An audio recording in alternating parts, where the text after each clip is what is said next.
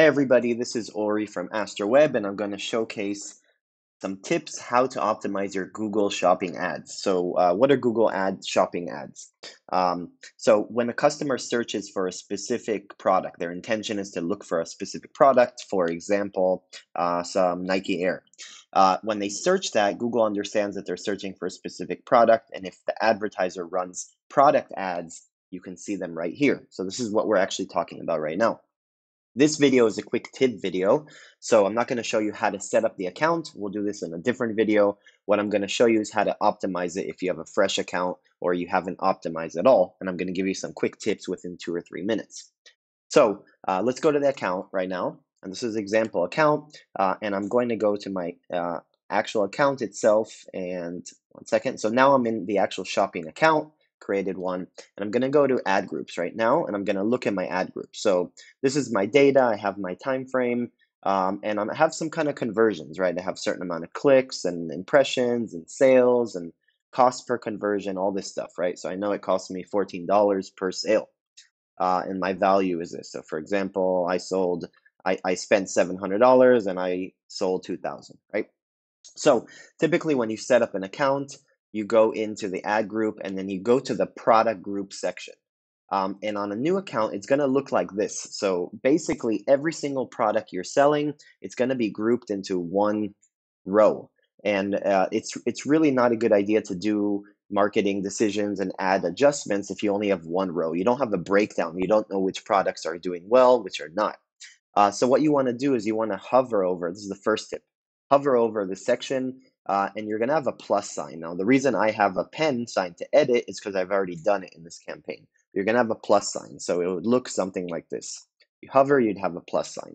If you've already edited, you do that. So what you're going to do is you're going, instead of showing the average of all products, all clicks, all everything, you're going to go ahead and edit this, right? Or add a subdivision. So when you go here, you're going to have these categories at the top. And so in general, what you want to do is you want to start dividing and adding more rows to the page we were before on more things. So you can kind of segment out, you can figure out what's working, what's not. So I'll go through these really quickly and explain. So category, these are the categories typically when you make the feed and you submit the data, this is the categories on your site.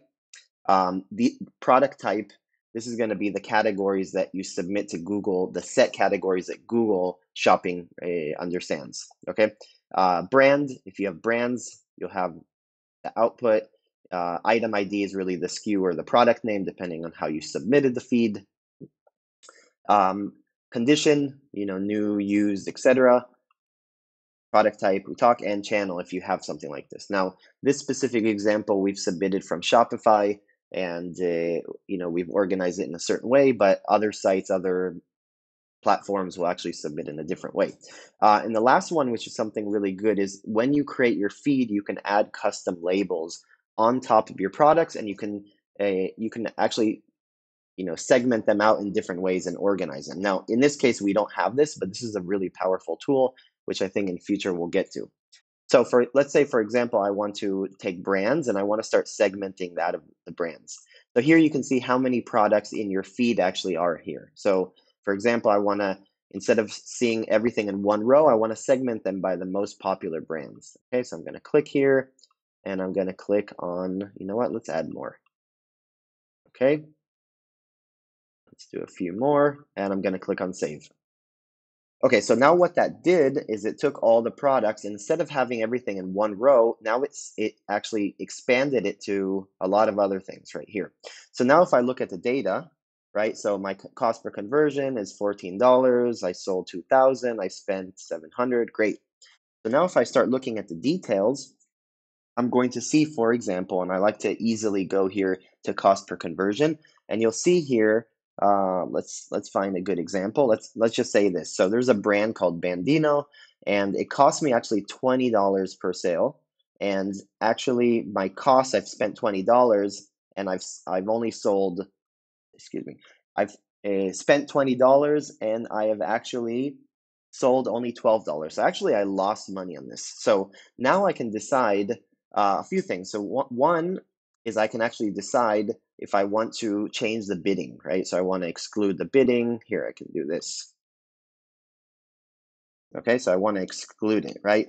Or obviously, so the exclude itself, now I can go and I can actually pause the ads for this, and then I can actually decide maybe I want to run another campaign or another ad group, and I want to bid it differently, right? So I'd go here, I'd create another, I'd go back here, create another ad group, and then I'd use it in a different way, right? Or if I want to exclude it, if it's really losing money, I don't want to use it at all. So here you can turn on and off rows to actually optimize. So if I turn this off, my average cost per conversion, assuming I continue the same way, will be better because I'm pausing things. So let's go to a few more.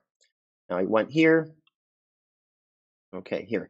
So what you can also do is you can take each one of these rows you just created and you can subdivide them into even more. So let's say I have a lot of clicks on Hadley Romer, right? I have a lot of, impressions. Let's take one that has good amount of clicks. So Seiko, let's say, right? And I can go and I can divide it further. And I can divide it, for example, into, let's say, category. Okay. So I can divide it. Let's say I want to divide it into these two, right? So now you can really start looking at the data in a better way. Okay. So I'm going to go here, all products, and I have mine, right? So Seiko, and now I've divided it here. Um, so what else do we have? So another really important thing is when you make these decisions, when you start dividing and looking at the data in more detail, you want to make sure that you have a good enough time frame, that you have enough clicks and impressions to make a decision. So for example, if you only have 4 clicks and there were no orders, it doesn't mean it's necessarily a bad thing, right? So you really need to give it some time, let it gather data, do this as quick as possible, add these product groups, these subdivisions, and then start looking at data. And I would recommend pausing things that are obvious that are not working. Now, once you do that as a marketer, as an ad campaign, you also want to look at why are these not selling well. So you don't want to just not pause them and move forward. What you want to do is pause, look at it, look at your pricing, look at the business owner, the competition, the et cetera, right? Do these pages have enough products? What's going on? So now we're going to go to the next step, right? So products. Now I want to look at all the products that are actually, I can look at the same detail, right? Row by row per product. And if I find issues, I can exclude them, right? So you're going to go one by one, I'm going to look at this stuff. So how do I exclude it? I would find the products that are relevant. For example, the IDs I don't like, maybe I don't like this one. I go back to the product groups and I'd go and I'd make some kind of subdivision, for example, here, and I'd go to item ID and I would actually find that one here, right? I'd go here.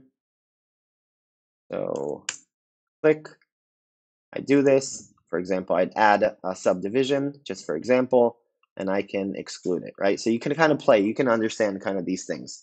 Now, you don't want to do it in all, you want to do it in a subdivision of something else, but I think you understand the concept.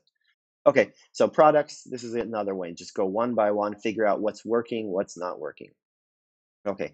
Um, so next one, what else do we have? We have devices. So now you can look at the division between your actual devices, mobile, laptop, computer, and tablet, right? So 3 things. And what you can do is if you see that something is not doing well, you have a few options, right? So first of all, let's say I have here my mobile, so my cost per conversion on, let's say on computers, on desktop, is a little bit higher. So I'm actually having a better value on my mobile. So my mobile, I can make some bid adjustments. So I can click here and I might say, you know what? I want to increase it. I'm doing better or worse. I want to increase it by 10%, the cost per click. So whatever the cost per click is in the settings of the actual ad groups and product groups, you're going to actually change that. Now, let's say, for example, my mobile really sucks and I don't want to run any mobile campaigns anymore. I'm actually going to decrease it and I'll just decrease it by 100%. Okay. And so you can play with these things. So decrease by 100% means I'm not going to show ads, and then I can, increase or decrease based on what is working and what is not working. Um, so these are kind of the tips. These are the things I look at very regularly, multiple times a week for sure. Optimize, gather data, and that's it. So hope you enjoyed this video. Let me know if you have any questions. I'll be making more Google Shopping videos, Google Ad optimization videos, and happy to answer any questions you have. Looking forward.